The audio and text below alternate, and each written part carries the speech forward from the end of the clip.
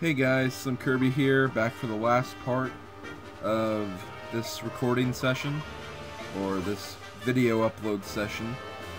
This is the rest of Chapter 18, and then also, like normal, I'd also do the small part before Chapter 19. Right here we have a conversation between Ike and Shinon. They're going to have one more off-screen duel, and obviously Ike's gonna win because Ike seriously has surpassed Shinon's skill as far as we're concerned. So yeah, they're just gonna go into a little duel right here. Shinon's joking that if he wins, he gets control of the whole army, which is obviously not gonna happen. But yeah, after that basically assumes that we are going to get Shinon no matter what. And then we also have some conversation between Ike, the soldiers of Benyon, and then we actually talk to Nazar again, who has actually been absent as of late. But he does bring some good news to us, that Gallia, the Beast Kingdom that we were in way long ago, has actually decided that it is finally going to act against Benyon, or not Benyon, Dayan.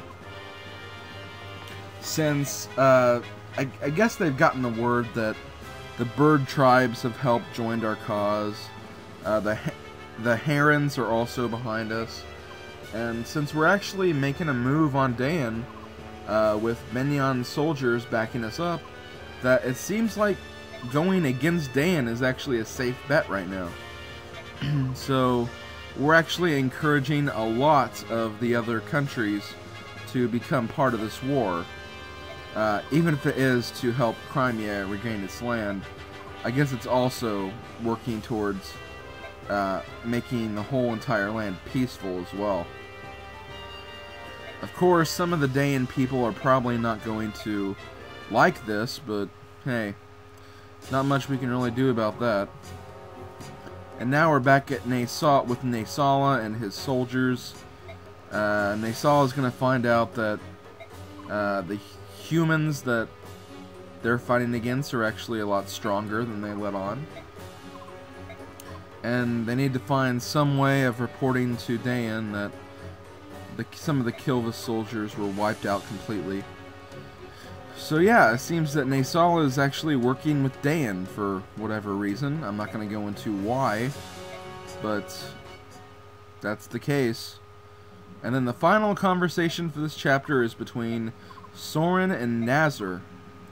Soren finds this whole thing kind of strange because Nazar just came out of nowhere with the news that Gallia is joining up with the attack on Dayan.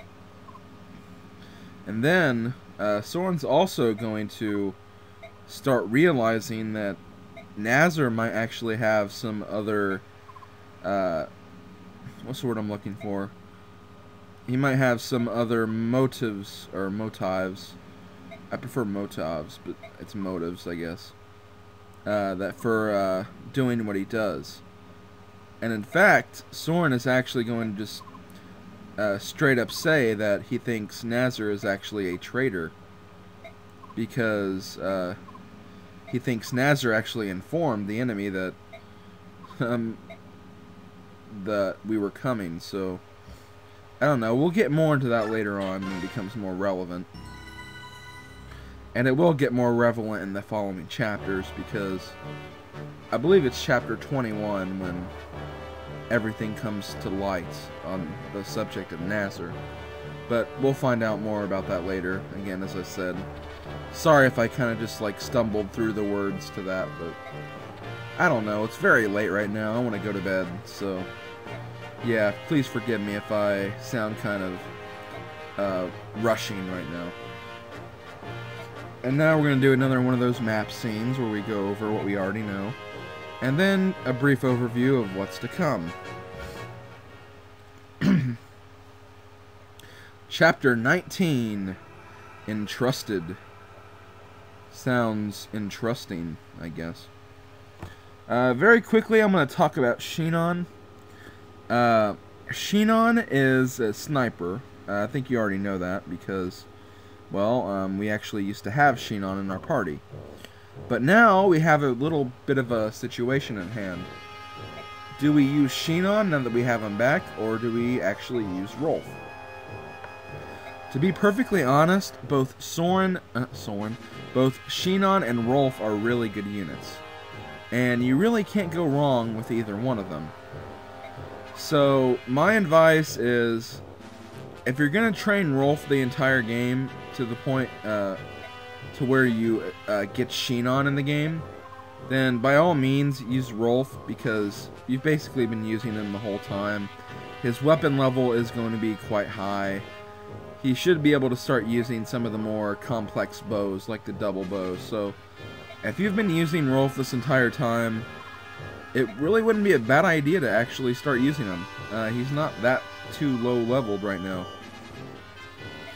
Otherwise, if you haven't really been using Rolf at all, especially if he's not even a sniper yet, you might want to go for Shinon. Basically, both Rolf and Shinon have the same positives and the same negatives. So you really can't go wrong with either one of them. But that's about it for all the stuff I wanted to cover through Chapter 18. I had a little conversation there between Naysala and Petrine, but wasn't really that big of anything. MVP of last battle was Nephany, and that ends the set of videos. I'm actually going to stop these videos and go straight to Ved, so I'll talk to you guys next time when I decide to film more Fire Emblem Path of Radiance. Chapter 19 should be up on, I want to say, Thursday. See you later, guys.